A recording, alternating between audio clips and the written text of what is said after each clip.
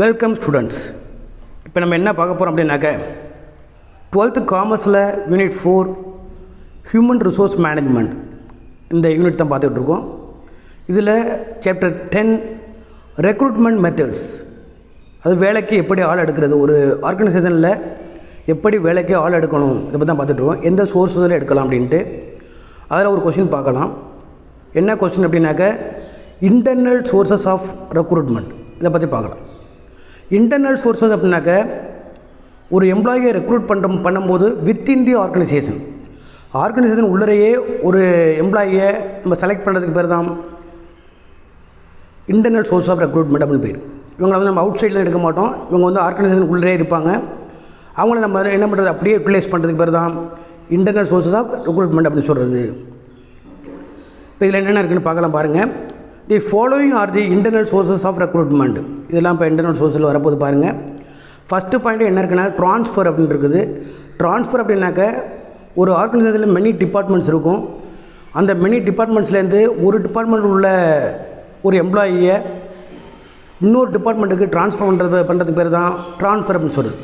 அது வந்து வித்தின் தி ஆர்கனைசேஷன் தான், அவங்க வெளிலேருந்து வர மாட்டாங்க, ஆர்கனைசேஷன் உள்ளே இருப்பாங்க, அப்படியே ட்ரான்ஸ்ஃபர் பண்ணிக்கிறது. ஓகேவா? பாருங்களேன், இப்போ வந்து ஒருவர் வந்து சேல்ஸ் டிபார்ட்மெண்ட்டில் மேனேஜராக இருக்கார் அப்படின்னாக்க அவரை வந்து பர்ச்சேஸ் டிபார்ட்மெண்ட்டுக்கு நம்ம ட்ரான்ஸ்ஃபர் பண்ணிக்கலாம். இது போல் ட்ரான்ஸ்ஃபர் பண்ணுறதுக்கு பேர் தான் ட்ரான்ஸ்ஃபர் அப்படின்னு சொல்லக்கூடியது.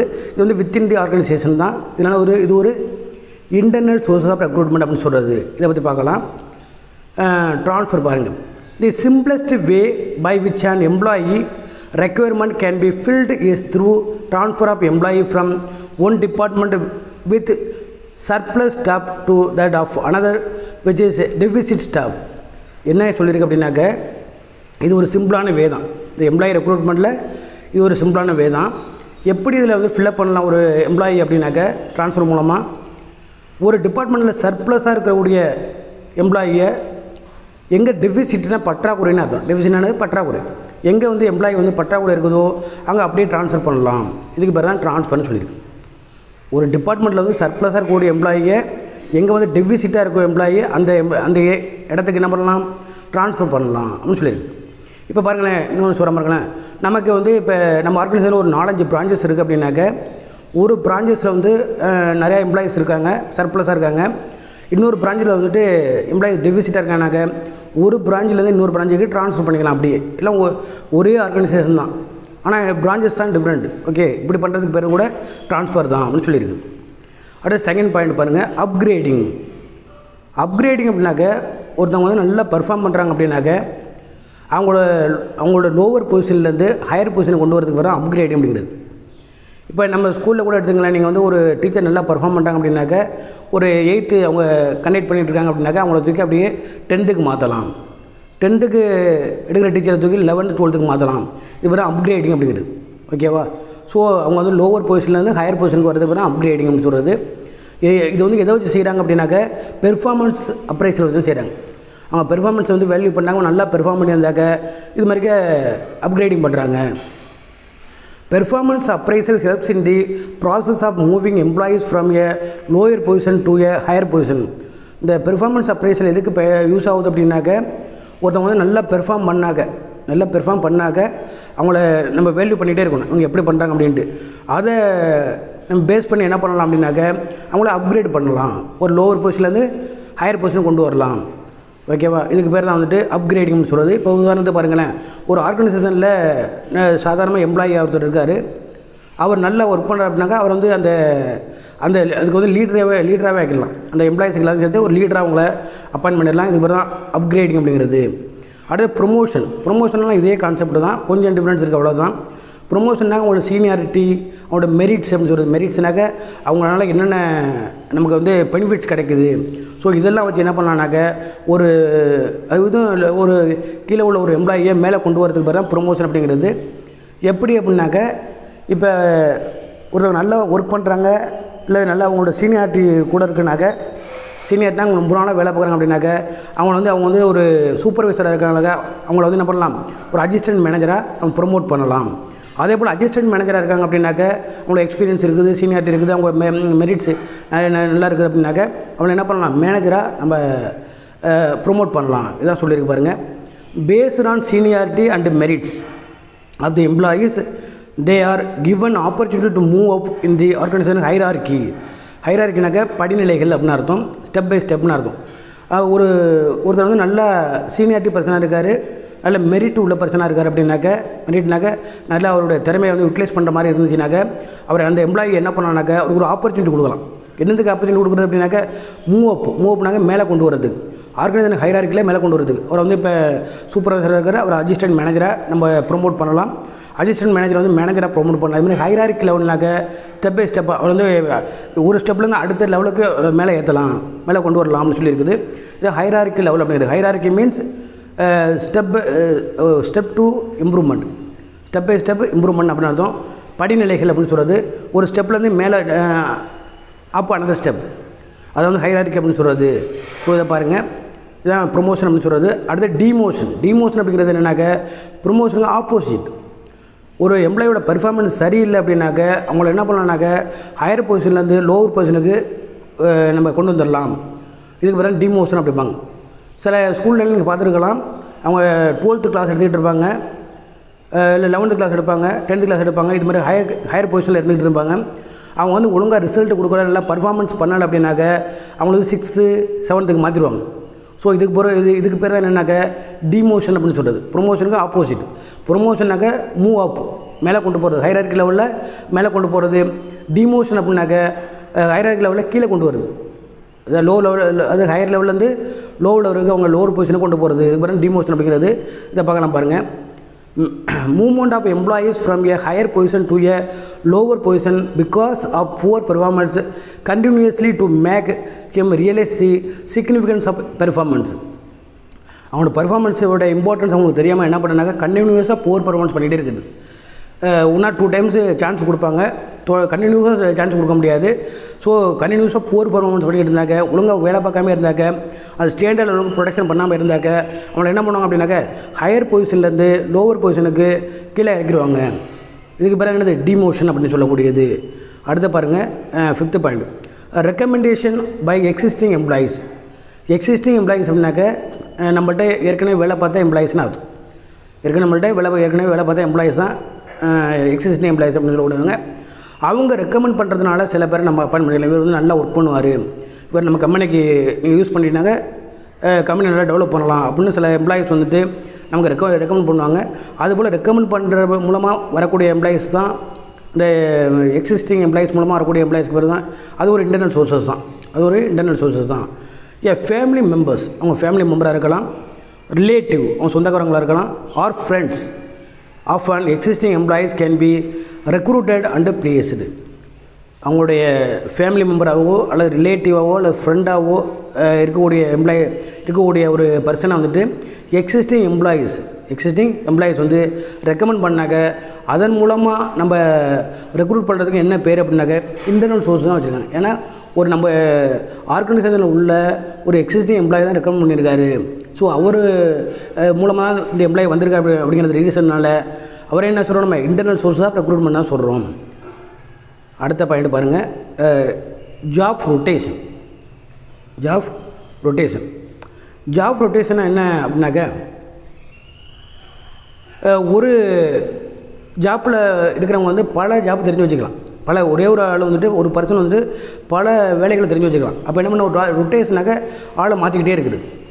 இப்போ வந்து இவர் வந்து ஒரு 1 வீக் வந்துட்டு சேல்ஸ் டிபார்ட்மெண்ட்டில் இருக்காருனாக்க இன்னொரு 1 வீக் வந்து பர்ச்சேஸ் டிபார்ட்மெண்ட், இன்னொரு 1 வீக் வந்து மார்க்கெட்டிங் டிபார்ட்மெண்ட். ஸோ இது மாதிரிக்கு ஆளை வந்து ரொட்டேட் பண்ணிகிட்டே இருக்குது. ஆனால் அவருக்கு வந்து எல்லா ஜாப்பும் தெரிஞ்சிருக்கும், எல்லா வேலையும் தெரிஞ்சு தான் அப்படி ரொட்டேட் பண்ண முடியும். பாருங்களேன், ஜாப் ரொட்டேஷன்.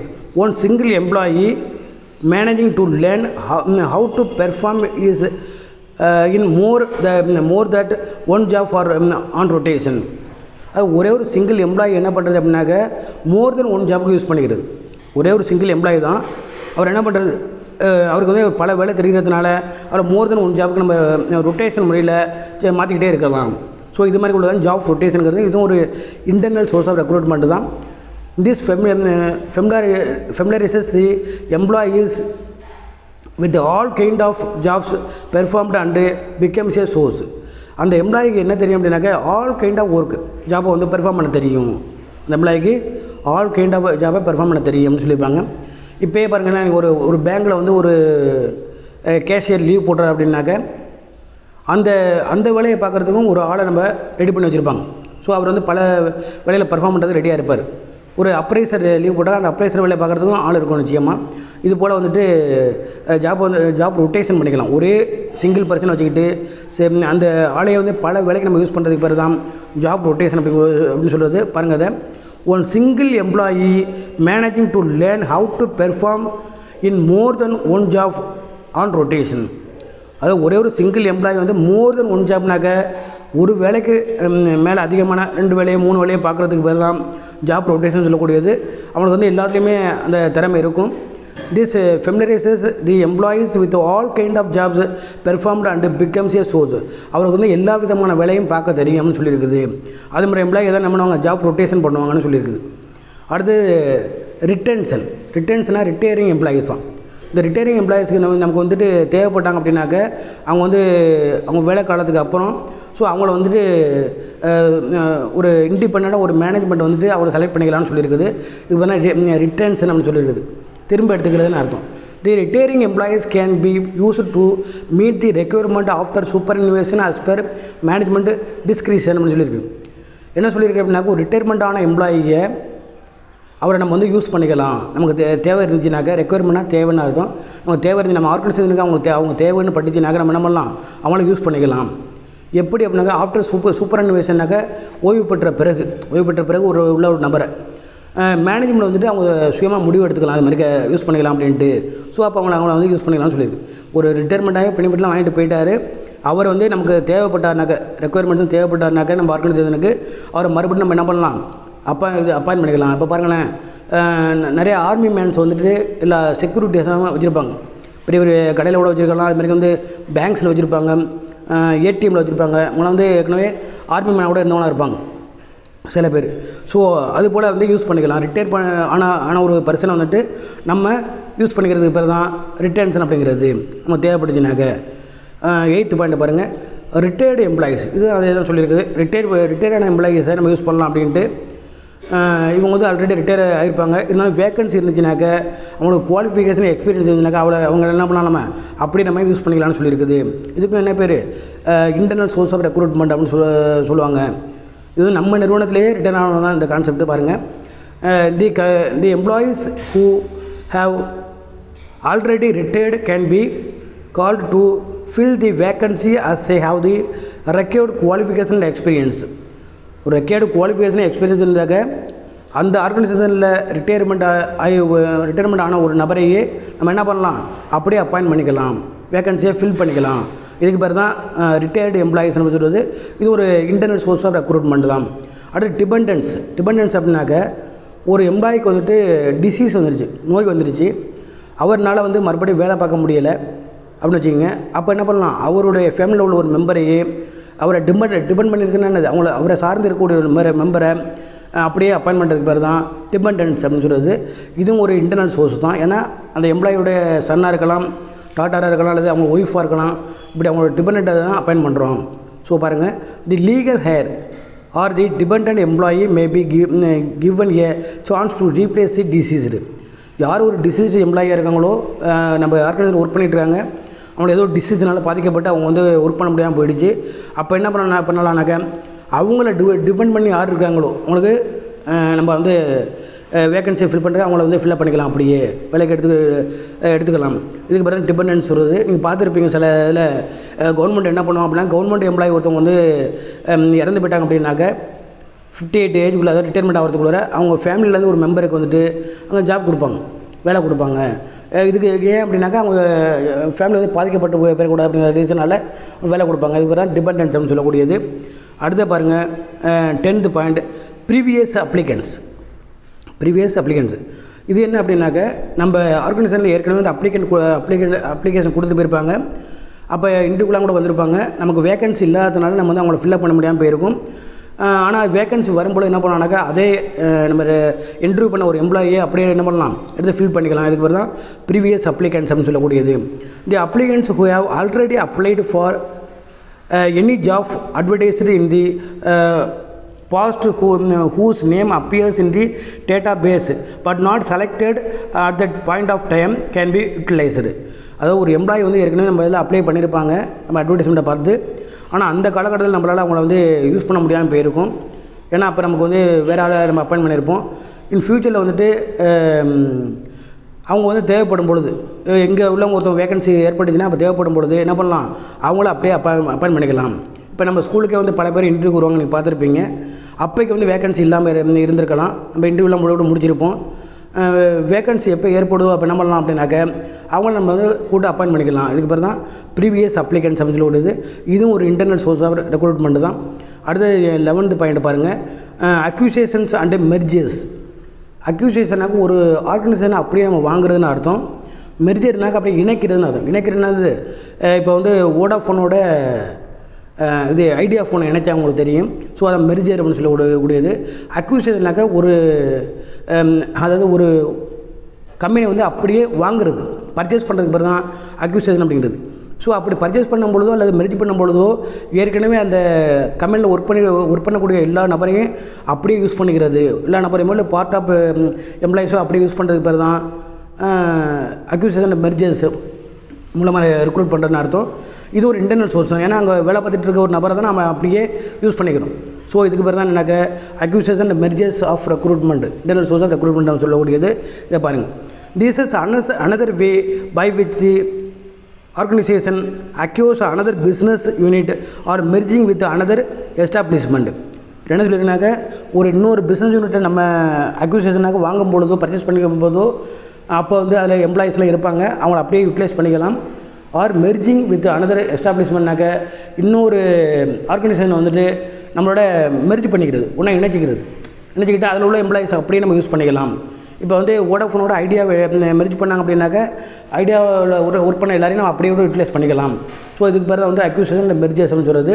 மறுபடியும் பாருங்கள், this is another way by which the organisation accuse another business unit R merging with another establishment அப்படின்னு சொல்லியிருக்கு.